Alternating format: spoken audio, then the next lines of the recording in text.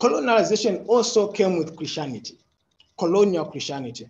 So you find that from the 15th century, Christianity in the form of Roman Catholicism was to spread right across Africa, particularly also in sub-Saharan Africa. So as the explorers came through to Africa, they also came with them the missionaries. Unfortunately, there was a selective teaching of the scriptures by the missionaries. So the Christianity that the Black indigenous Africans were being exposed to was a censored Christianity. All right? We'll get to talk more about that just now.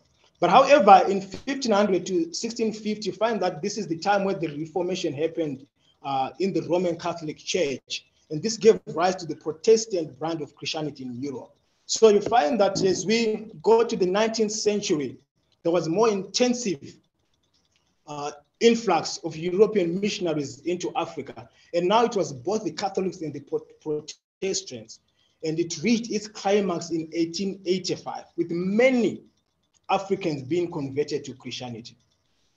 But we also need to appreciate that around the 19th century, there was also the proliferation of what is known as the comparative theology, which advocated for examining indigenous religious systems only to prove that Christianity is the only true religion among the multitudes of what turned out to be, in the last analysis, pseudo-religions, Satan's empire. So African religion was then perceived as a pseudo-religion. It was then perceived as an agent of Satan's empire. So this is the theology that informed many of the missionaries that came to minister in Africa from the 19th century. So you find that early Christian evangelizers were therefore convinced that Christianity could not be based on traditional culture, and that there was no real continuity between African traditional religions and the Christian message. So you'd find, and as you'd expect, this led to a colonial thinking, or in other words, this led to a colonial theology, with features such as domination, silencing of others' voices, and scenarios of subalternity. So you find that the Black majority within the colonized communities had to convert to Christianity, this colony Christianity, because their own traditional African religion was being denounced as that of Satan.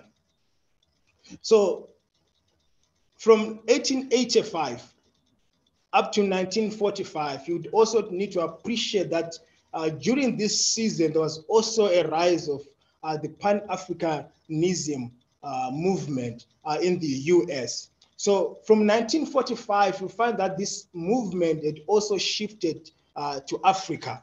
And it was as a result of this movement that the struggle for independence within the African context was born. So you find that consistently Pan-Africanism was to a large extent a vision that was promoted by the Black elite.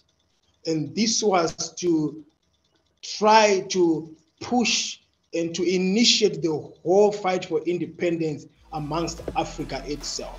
So from 1945, we begin to see Africa's struggle for independence